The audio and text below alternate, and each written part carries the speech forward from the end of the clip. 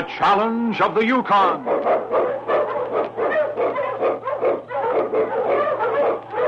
On, King! On, you husky! The Wonder Dog King, swiftest and strongest of Eskimo lead dogs, blazes the trail through storm and snow for Sergeant Preston as he meets the Challenge of the Yukon.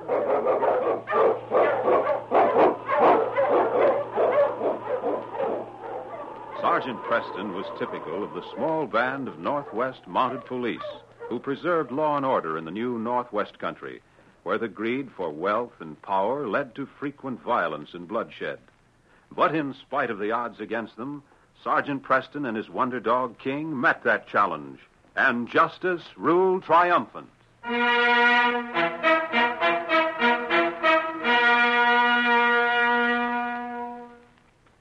The Wheel of Fortune Saloon in Cypress City was the most elaborate gambling place in the Yukon. Where most of the saloons and cafes were hurriedly thrown together barns, the Wheel of Fortune was different. It was different because Duke Mendoza, the small, elegantly dressed gambler who owned half of it, brought to the last and greatest North American frontier some of the lavishness that had made San Francisco's gambling halls famous. There was a luxury about the solid mahogany bar and the drapes hanging in the long room that pleased Mendoza. He smiled to himself as he toyed with his watch chain, the diamond on his well-cared-for hands glittering in the light. With his partner, he stood watching the installation of a new roulette wheel. When the miners get a look at this tonight, they'll be throwing their gold at us, Sam. I still think you shouldn't have bought it. We laid out too much cash for a Duke. Don't forget, we're in business to make money. What's wrong with you? Haven't you been getting more out of it than you ever put into the place? Oh, yeah, sure. I'm not kicking about that, but... This wheel isn't an ordinary one. What do you mean? We'll make 1,000 times out of it what we put out to buy it. Well, maybe we didn't need it. We're getting along. But anyone can do that up here. These miners that spend all their time working their diggings get so hard up for diversion they begin talking to themselves. When they get to town, the first place they head for is a saloon. Oh, I ain't complaining that business is bad. A lot more dust passes through our hands than we'd ever see if we was to spend our time digging for it like the suckers that throw it away in here every night. That's just what I mean.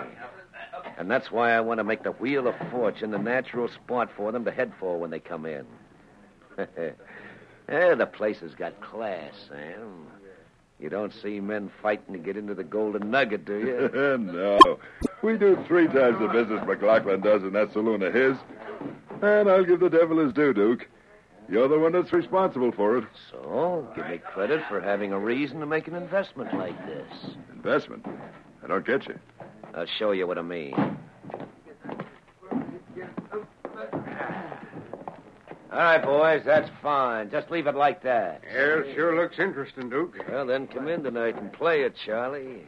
It's an easy way to double your money. Well, might at that. Well, see you later. Sure. Here you are, Sam. See this gadget under here? Uh-uh. I should have known you wouldn't get a straight piece of merchandise. Oh, then you know how this works, huh? Sure. I seen one like that in Frisco when I worked at the Double Eagle. The magnet does the trick. And a twist of the wrist under the table takes care of the rest. Like I said, this thing will pay for itself 1,000 times over. I should have known better to argue with you in the first place, I guess. Yeah, I know how this game gets you. It looks like an easy one to beat. That's the beauty of it, Sam. We should have had a roulette wheel a long time ago. It's the first one in the Yukon. And by the time other places get around to installing them, the novelty will have worn off. We'll have a crowded house tonight, and I guarantee we'll net more dust than we ever have before.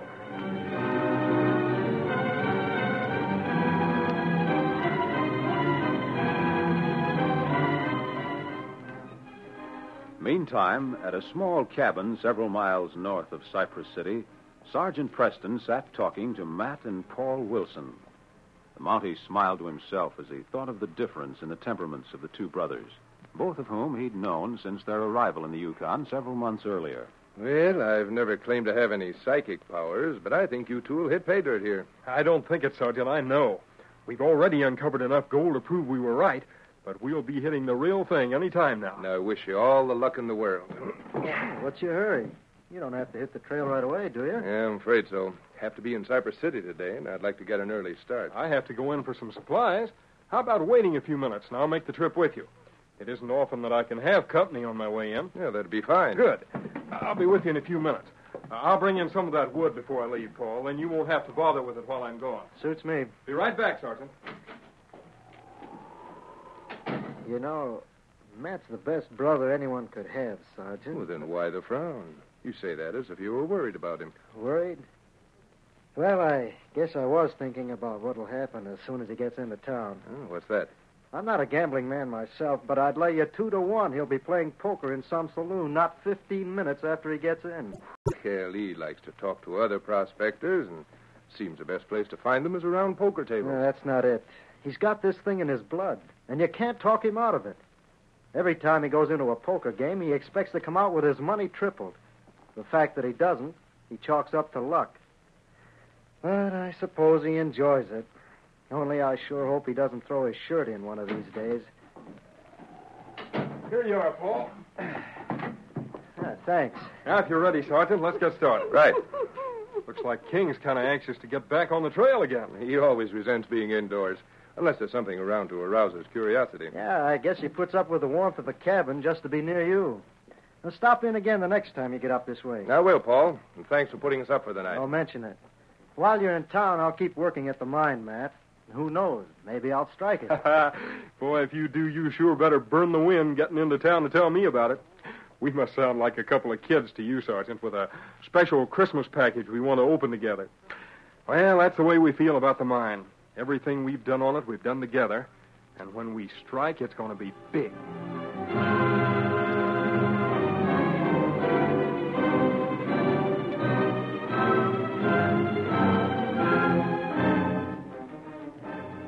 In Cypress City, several hours later, Sergeant Preston covered his duties with the great dog King walking close at his heels. As the Mountie went about the settlement, no detail was too small to escape his notice. He walked with the slow, deliberate stride of a man who'd spent long periods of time on the trail. The snow crunched noisily beneath his boots. And as he turned toward the Wheel of Fortune's saloon, he saw Matt Wilson going through the door ahead of him. Neither Matt nor the policeman had any way of knowing that even then, at the small cabin north of the city, Paul stood staring almost unbelievingly at the gold he held in his hand. Oh, I've struck it. I've struck the vein. I never thought I would when I told Matt. Oh, wait till he hears this. Burn the wind, he said. That's what I'm doing right now. And believe me, brother, we'll celebrate.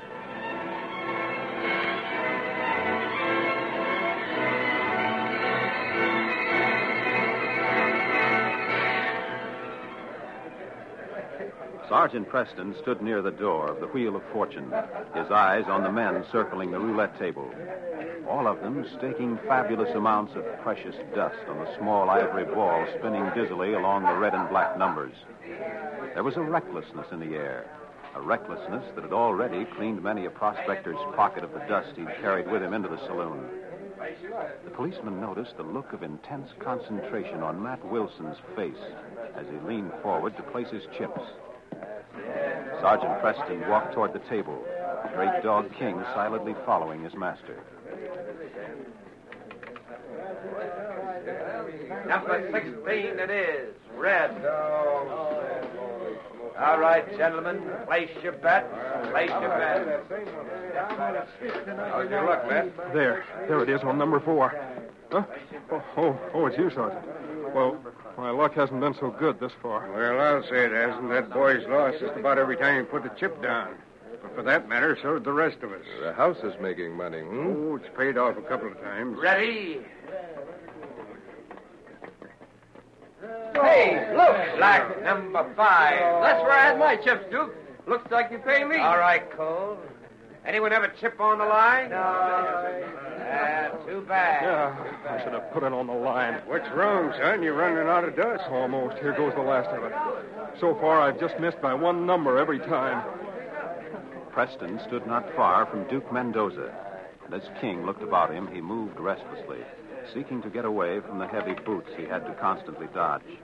The man standing next to Mendoza shifted his position, and quickly King slipped under the table. The dog settled himself on the floor, prepared to wait until his master was ready to leave the crowded saloon. Duke, I'm fresh out of dust, but I've got half interest in one of the richest stakes in this part of the country. I'll lay my interest on number 8. Hey, now, wait a minute, kid. That's taking a pretty big chance. My luck will change and I'll risk it. What about it, Duke? If I lose, you get half interest in the mine. If I win, you pay off 36 to 1. 36 to 1 on what amount? Let's say I've got $1,000 there. If I win, you pay me $36,000. It's your gamble. All right? All right. From his vantage point on the floor, King saw the man's hand suddenly appear beneath the edge of the table. Like some disembodied, independent thing, it moved to where a long, slender stick lay on a narrow shelf. Curiously, King raised his head and watched the hand. As it moved, he moved, his nose touching it. Startled, Mendoza shoved King aside, his hand dropping the stick before contacting the magnet controlling the wheel. Hey, what's down there? Down where? Under the table, you fool. I tell you when I... Looks like you pay off, Duke. There's the ball on number 8. You can pay me 36 to 1. As Matt Wilson spoke, Duke Mendoza automatically raised his head. But the sentence he had uttered aroused the interest of the men around the table, and they stopped to discover the reason for his exclamation. Looking under the table, Sergeant Preston saw King lying close to Mendoza's feet, with the stick clenched beneath his teeth. King, come here, boy. Let's see what you've got there. Leave him alone, Sergeant. He meant no harm, I'm sure. But King, trained to instant obedience, was already out from beneath the table, his eyes searching Preston's face to discover whether in seizing the stick he had done something for which he'd be reprimanded. A stick, huh? Hey, what's that? What does that mean? Some mistake, Sergeant. Now let's just forget it and go on with the play. Oh, no. No, I don't think there has been a mistake, Mendoza. I've been watching the play here for quite a while. And so far, the house has paid out only small sums. I think I begin to understand why. What do you mean, Sergeant? Mendoza, I want to look at this table. Step back, men. Uh-huh. Just as I thought. His wheel is magnetized. Magnetized? You mean it's crooked? Yes. The stick King found under the table was used to manipulate the lodestone here. You see it? So that Mendoza could move it to any position and stop the wheel. Why, you dirty double-crossing sneak. I don't mind losing my money, but I sure as Jupiter don't aim to be cheated out of it. What's going on here, Matt? Oh, well, I guess Sergeant Preston here just saved me from losing my half of the interest in the mine. In the mine? Yeah, I just laid it on the wheel here. It must have been an accident, Mendoza, but that ball stopped at number 8. You owe Matt $36,000. Well, I guess I pay off. You bet your life you do. It's a darn good thing for you it came out this way, Matt. Because the reason I came in was to tell you I struck it. What? Yeah. Oh, and to think Maybe this will prove to you that Mr. P.T. Barnum knew what he was talking about. You had a narrow escape, Matt. And as for you, Mendoza, if I come through town again and find your game's crooked, you might as well get set to do a jail sentence.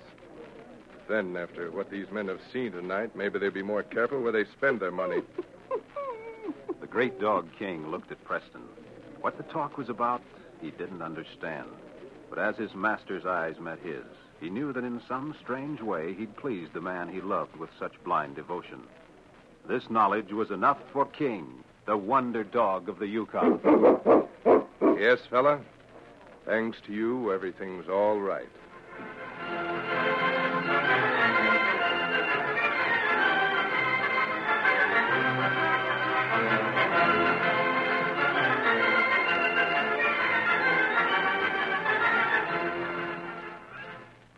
These copyrighted dramas originate in the studios of WXYZ Detroit, and all characters, names, places, and incidents are fictitious. They are sent to you each week at this same time. Bob Height speaking. This is the Michigan Radio Network.